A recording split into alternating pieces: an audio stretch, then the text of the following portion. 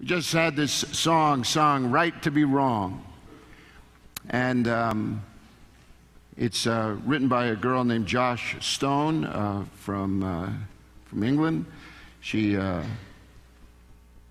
you listen to the words of that song, it's not too hard for us to see why a song like that would just fit into our culture and be so popular. It was written a couple years back, but listen again to the words to this song.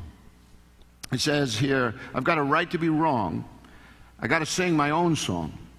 I might be singing out of key, but it sure feels good to me. Got a right to be wrong, so just leave me alone. I mean, it does speak of this sense of just our own independence, right? And how we're just entitled to our own opinions and living our own life. How about the second stanza here? It says, you're entitled to your opinion, but it's really my decision. I can't turn back on, I'm on a mission. If you care, don't you dare blur my vision. Let me be all that I can be. Don't smother me with negativity. Whatever is out there waiting for me, I'm going to face it willingly. You're going to see in a moment, it's such a contrast to how God says we're going to get to really know wisdom. A wisdom and discernment that is going to present a message that really can change a person's life. It brings a settledness into one's soul that very often, despite our attempts, it just leaves us that much more longing. You know, over the past couple of weeks, we have been engaged now in a series from the book of 1 Corinthians. And we looked at a particular passage where a number of divisions were arising within this fellowship that met at this church in Corinth. And it began to threaten the very core of this fellowship. Some people were showing an allegiance to Paul, other ones to Apollos, a great preacher. You could read about him in the book of Acts. There were those who said, no, I'm more inclined to follow after Peter. But their allegiance soon shifted from this message that these preachers were preaching to the preachers themselves. And then, as a result, the community began to add on to this message because it appeared to them that the message just couldn't hold up on its own. And so Paul then launches into this whole analysis of how the wisdom of God is so much more superior to the wisdom of the world. Because the world, he says, in its own wisdom, failed to really know him. But God says that in my wisdom that I have given to the world, it comes with a power that enables a person to fully understand all the grace and the righteousness that God has performed, not only in his Son, Jesus, but what he wants to do in our life.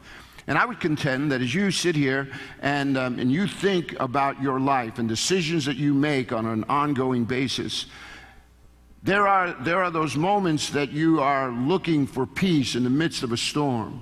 There are times when you want to be able to make a little bit more sense out of your circumstances, and you're searching all over. And sometimes we turn to a song. Sometimes we'll open up a book, and we try to allow those words to kind of just fall over us so that we could get a sense of peace. Sometimes those habits could be a little bit more destructive. And we find ourselves engaged in relationships or activities that in the moment, they're enough to self-medicate, but after a while, they begin to cause our lives to become that much more unhinged.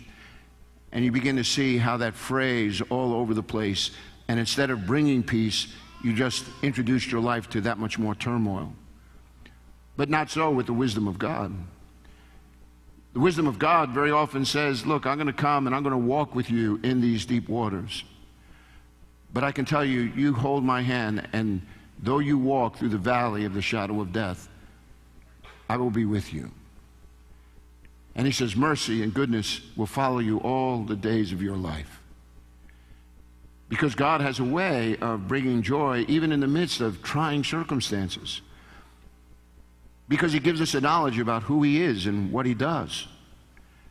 And that knowledge, if we take it seriously, is like a very firm foundation upon which we build our life. You know, I have this hobby. I like working with stone. I built a number of projects around our house, you know, from patios to retaining walls and stuff. And this past weekend, I went out and I tackled my front steps. I just took out all this rotten wood, and I had to dig this big trench, you know, so I can build this rock, you know, these rock steps with some bluestone on the top. I'll give you my number if you guys need any side jobs, you know. But every time I'm digging in the ground, I realize why they call this the Granite State. And but you have to put down a pretty deep, you know, footing, so it takes the water away and all that. And so when it rains and it gets cold and it freezes, it's not going to buckle up everything that I just put down. So you need a very good foundation. And whenever I'm engaged in work like that, it just reminds me again about this wisdom of God. It provides this kind of sure footing. It's a great foundation on which to build your life. Because the wisdom of God comes in so many different stripes that it begins to speak into you on numerous levels. I mean, just think about it for a moment. Everyday life, let's say if you're a married person and you might have that rare opportunity to get into a disagreement, right?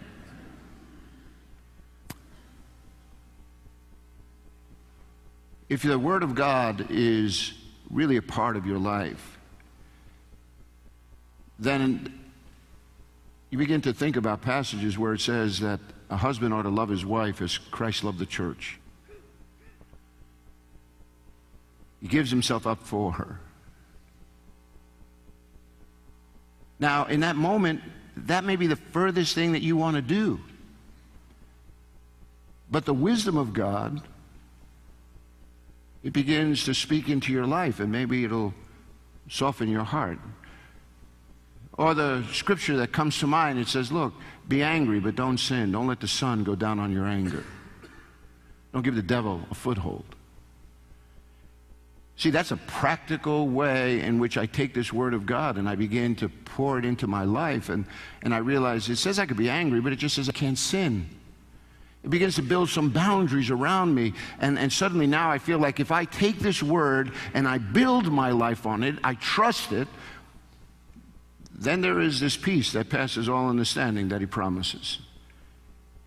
There is this awakening that happens, and it causes us to be that much more secure. You go through a hard time.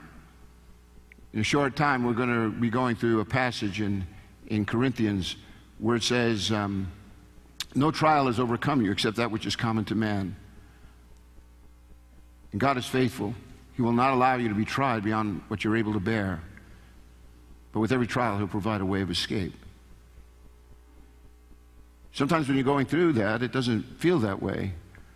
But for many of you who have gone through those kinds of waters, and then you look back, you realize that God really is one who keeps His word.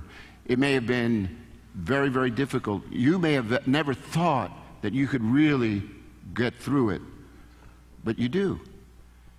And then you look back and you realize how God in His grace and His mercy has met you on numerous levels to make that journey that much more, negotiable. So to me, the wisdom of God then, it is superior to all the wisdom of the world, because all the things that I'm sharing with you have come to us from God and have been made that much more applicable to our life because of the work that Jesus Christ did on the cross. The cross reconciled us with God. It forgave us of sin. It gives us a life beyond this one. It provides a spirit that leads us and guides us into all truth. I don't care what fancy poem or, pop-sounding song there might be, but at the end of the day, you really don't want God to leave you alone. You want him to speak into your life, to make you a better man, to make you a better woman, so that your life then begins to be ordered in a way that brings his pleasure and his blessing. And that's a little bit about what I want to talk to you about today. I want to talk to you from 1 Corinthians chapter 2, where Paul begins to take another look at how we can lay hold of God's wisdom. And that's the question I want to bring before us. If God's wisdom, as we said, is far superior to the wisdom of this world, then what I want you to recognize is today, and I hope you leave today, learning how to really lay hold of that wisdom so you can make it your own. So I'd like you to turn in your Bibles to 1 Corinthians chapter 2, and we're going to look at verses 6 through 16. 1 Corinthians chapter 2, verses 6 through 16. And as everyone's looking, passage in your Bibles on the screens are the numbers. And I just jumped right into my sermon this morning and forgot to say good morning to all my friends out there in Raymond and those of you who are watching online. Okay, 1 Corinthians chapter 2, verse 6. It says, "We do, however, speak a message of wisdom among the mature, but not the wisdom of this age or of the rulers of this age who are coming to nothing. No, we speak of God's secret wisdom, a wisdom that has been hidden and that God destined for our glory before time began. None of the rulers of this age understood it, for if they had, they would not have crucified the Lord of glory. However, as it is written, no eye has seen, no ear has heard, no mind has conceived what God has prepared for those who love him. But God has revealed it to us by his Spirit. For the Spirit searches all things, even the deep things of God. For who among men knows the thoughts of a man except a man's spirit within him? In the same way, no one knows the thoughts of God except the Spirit of God. And we have not received the spirit of the world, but the Spirit who is from God, that we may understand what God has freely given us. And this is what we speak, not in words taught us by human wisdom, but in words taught by the Spirit, expressing spiritual truths in spiritual words." Let's take just a look at that for a moment. There in verse 9 it says, "However, as it is written, no eye has seen, no ear has heard, no mind has conceived what God has prepared for those who love him. But God has revealed it to us by his Spirit." If we're going to lay hold of God's wisdom, it's going to be through the Spirit of God. Because the Spirit is the revealer of the mind of God. The Spirit is a revealer of the mind of God. You see, that's why earlier in this text, he says, look, we speak a message of wisdom among the mature, but not the wisdom of this age or of the rulers of this age who are coming to nothing. It's like we just said, right? God's wisdom is so far superior to the wisdom of the world. He says we speak wisdom, but it's not the way the world brings it. Because it's not just a matter of words, it's a matter of substance. And if my words are true, they bring power. They bring transformation. They have the capacity to give us a new heart, to cleanse us from sin, to give us a clean conscience. And sometimes we're looking for those things in all the wrong places. But it says here, it says, no, we speak God's secret wisdom, a wisdom that has been hidden, but God has destined for our own glory before time began. And he says, and none of the rulers understood that. Because if they did understand it, then why would they kill the very Son of God, who was the radiance of God's glory and the exact representation of his being? If they knew what they had in Jesus, they never would have crucified him, but they didn't. And this is the reason. Because he says here, no eye has seen, no ear has heard, neither has it entered into the mind of man, all the things that God has prepared for those who love him. And then he says, but God has revealed it to us by his Spirit. When I ask people, sometimes they're in conversation, look at this text. It says, no eye has seen, no ear has heard, neither has it entered into the mind of man, all that God has prepared for those who love him. I said, what do you think he's talking about there? And probably 8 times out of 10, people will respond to me, he's talking about heaven. And I'm like, actually, when you read through this whole text, what seems to be the overarching theme here? Isn't it wisdom?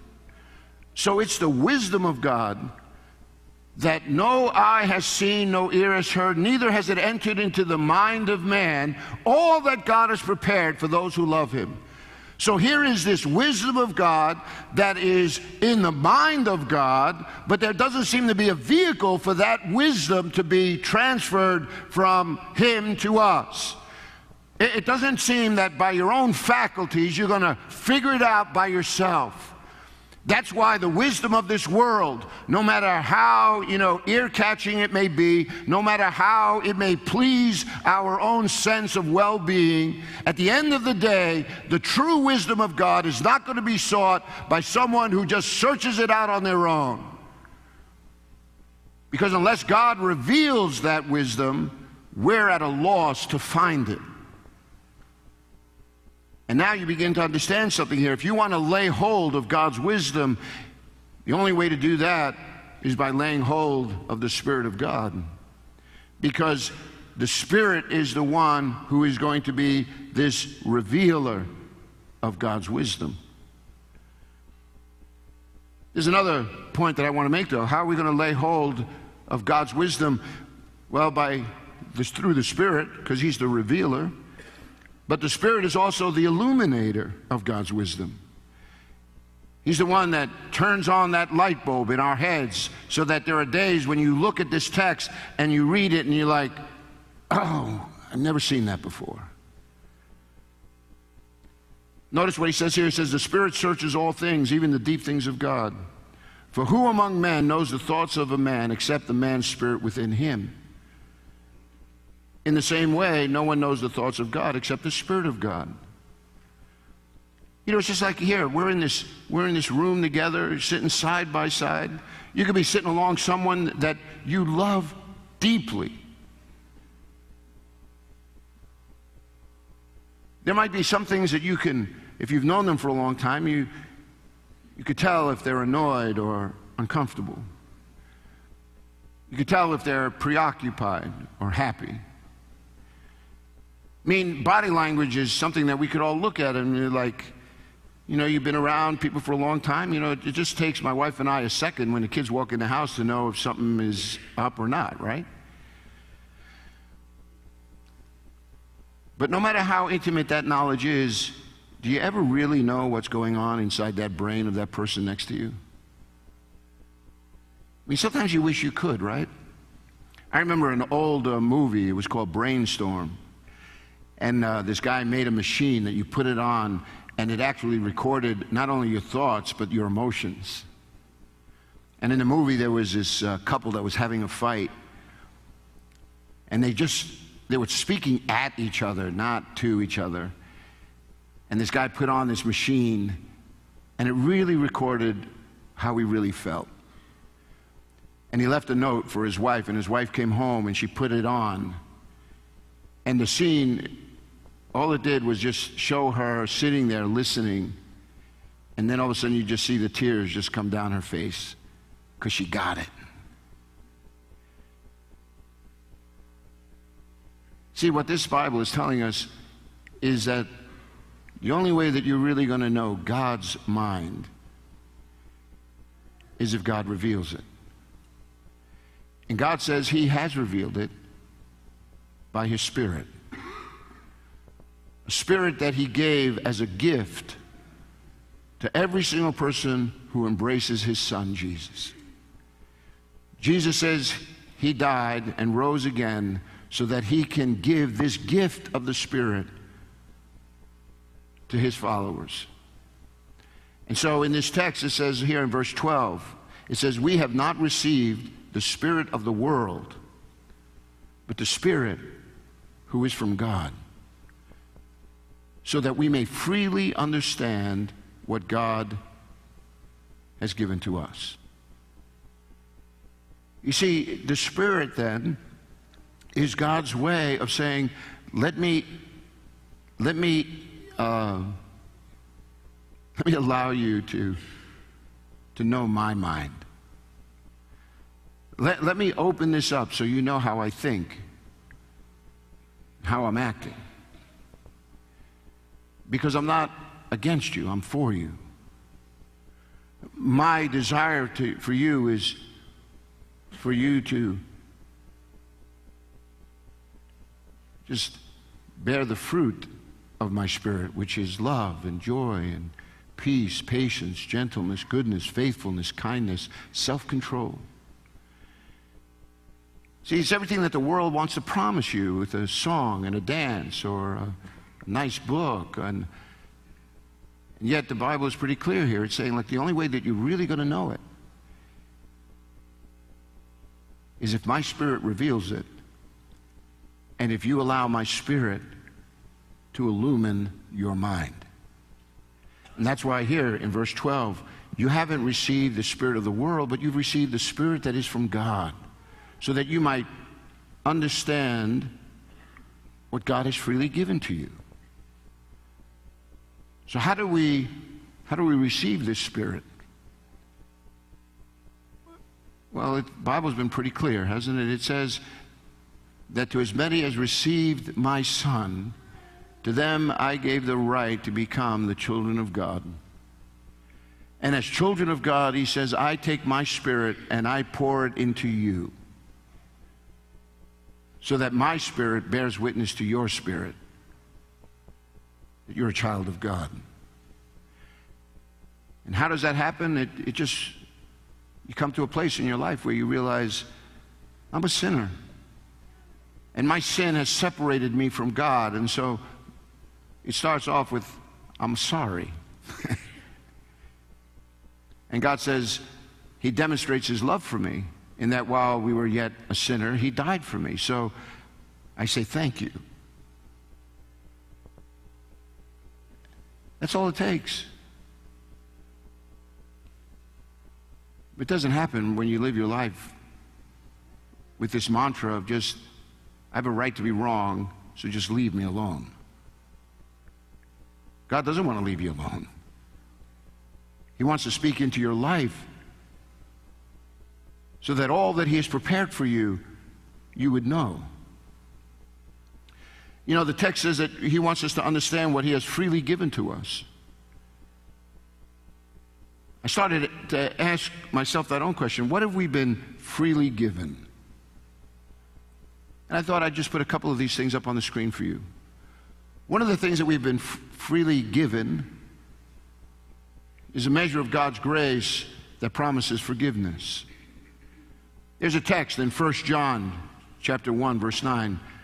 If you're a note taker, why don't you write this down? This is a good text to remind yourself on numerous occasions. It says here, if we confess our sins, he is faithful and just and will forgive us our sins and purify us from all unrighteousness. Have you ever felt guilty? Have you ever felt shame? What do you do with that? You can turn to the world, and the world can say, hey, you know, you engage in some activity, pay this forward, and it'll help with this sense of shame and guilt. But here is the wisdom of God speaking. And it says, if you confess your sins, and that word confession, it's a compound Greek word that just means to say the same word that God says. So I'm not trying to justify my behavior. If God calls something sin, I recognize it for what it is and I confess it to him. And notice what he says. He says, I'm faithful and I am just, and I will forgive you of your sins, and I will cleanse you from all unrighteousness. You take a verse like that to a troubled heart, and to change, well, it's just powerful. And here's the thing, it's something that God gives to you free.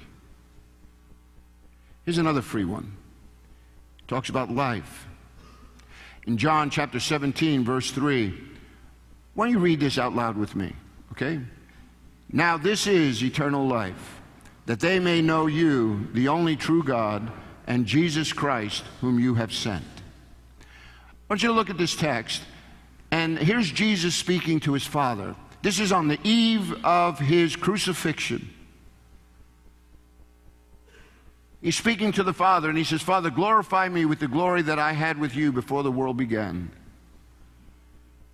And then he says how the Father has granted the Son life, and that life he gives to all those who embrace him.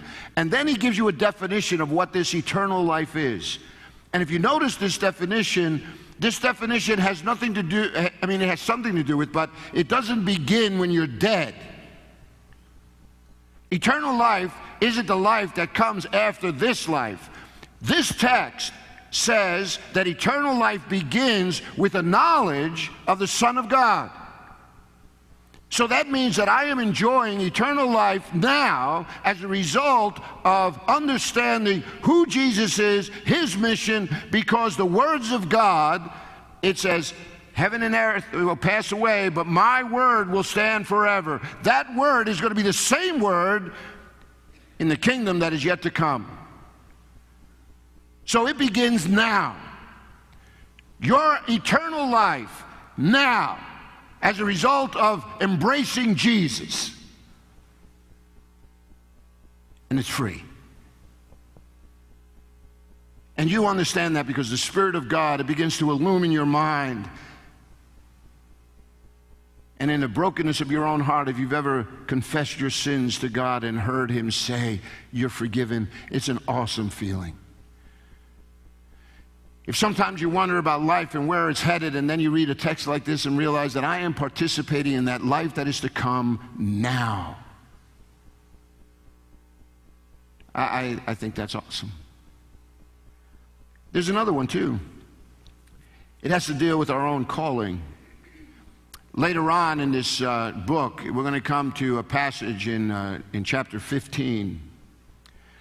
And at the end of that passage, it says this in 1 Corinthians 15:55. It says, where, O death, is your victory? Where, O death, is your sting? The sting of death is sin, and the power of sin is in the law. But thanks be to God. He gives us the victory through our Lord Jesus Christ.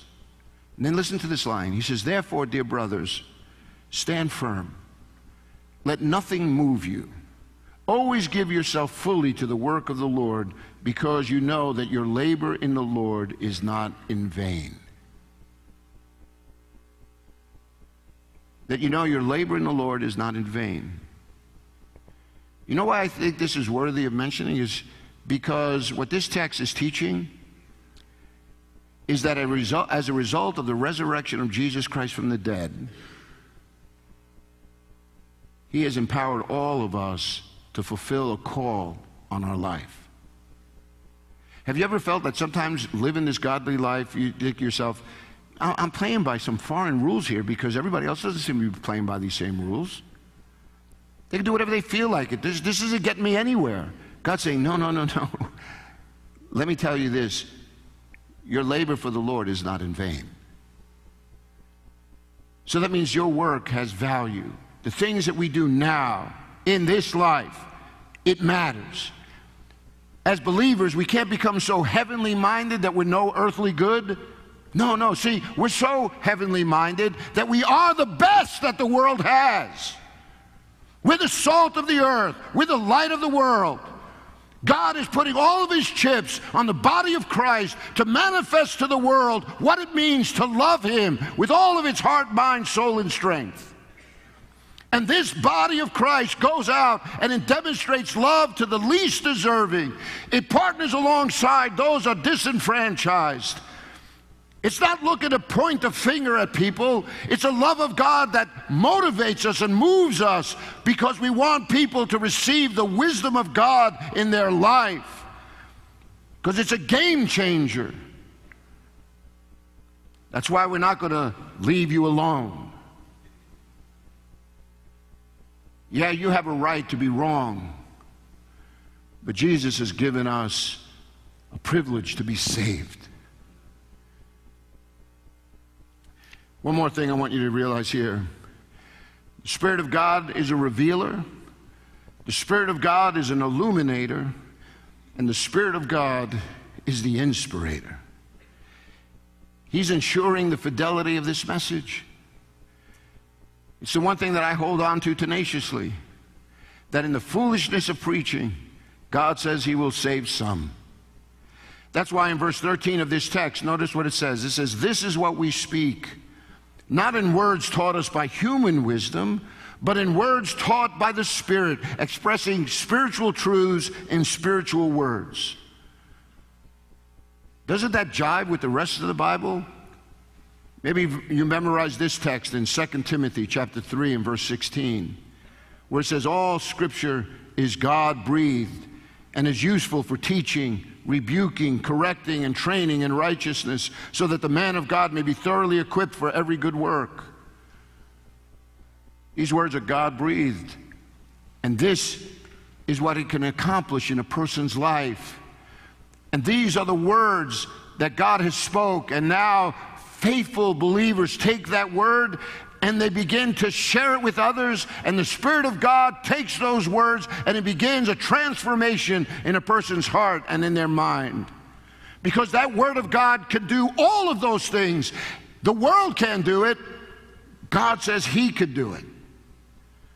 Listen to this text in Galatians chapter 1, verse 11. This is the Apostle Paul speaking. He says, "I want you to know, brothers, that the gospel I preached is not something that man made up. I did not receive it from any man, nor was I taught it. Rather, I received it by revelation from Jesus Christ. For you have heard of my former way of life in Judaism, and how intensely I persecuted the church of God and tried to destroy it." How do you go from a person intent on that type of violence, so bent in their own actions, that all of a sudden now they become the very one who is laying his life down for this church rather than destroying it? It's because this wisdom of God has gotten a hold of his heart, and it changed him from the inside out. And now he goes out into the world showing them the love of God, and it draws them in. You see, the Spirit of God reveals the wisdom of God. It illumines our minds so that we can understand the things of God. And it has inspired the very writers of this book, so our confidence can be in a God who has brought us into his own mind. That's why in conclusion here, you look at this text in verse 14, and it says, "The man without the Spirit does not accept the things that come from the Spirit of God, for their foolishness to him. For he cannot understand them, because they are spiritually discerned." That's why you could try to convince somebody until you're blue in the face. But unless they open their minds and their hearts to the influence of the Spirit of God, unless they place themselves in a position of being taught by the Spirit, then everything that we've said today to them, the text says foolishness. The Greek word is where you get our English word moronic. To them it just appears moronic. But notice what it says in verse 15. "The spiritual man makes judgments about all things, but he is not subject to any man's judgment. For who has known the mind of the Lord that we may instruct him? But we have the mind of Christ." See, that's the difference. That's why it's so important for us to receive Christ into your life, because with him comes the Spirit of God that reveals, illumines, and inspires. Because all the work is God's. It's not about us. It's not about the fancy preacher. It's not about the big edifice. It really is all about the Spirit and the work that he is accomplishing in the lives of those who hear him.